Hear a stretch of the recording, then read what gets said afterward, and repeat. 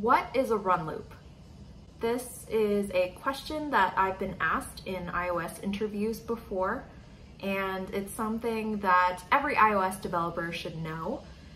And so we are going to read some definitions on what a run loop is, and then I'm going to explain it in a much easier way.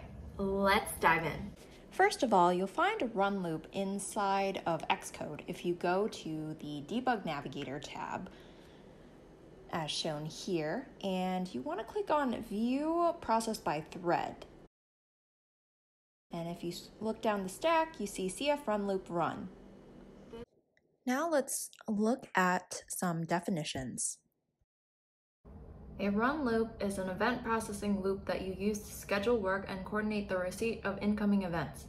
The purpose of a run loop is to keep your thread busy when there is work to do and put your thread to sleep when there is none.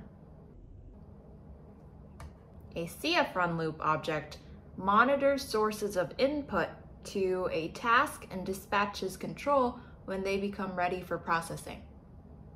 I don't know what the hell this means.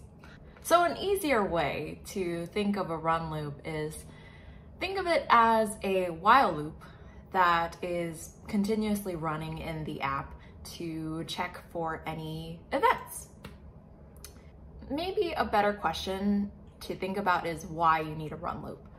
A run loop is needed to check for events, such as user input, like tap gestures on buttons or swipe gestures, pinch gestures, etc., or needs to check for push notifications, OS notifications, or check for any backend updates to the app.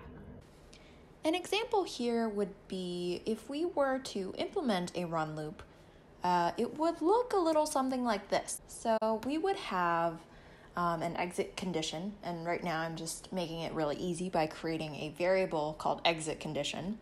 And we have our run loop called main loop, and we also have a few other functions that does things once an event appears. So we have a function called getNextEvent and then processEvent, and we're going to want to put that inside of the main loop. And the main loop is a function that waits for events. And so inside the main loop, we're going to say, while the exit condition is false, we want to call getNextEvent and processEvent. This would be an example of how a run loop would look like if we were to implement it in Swift. But with Xcode, it's implemented in C.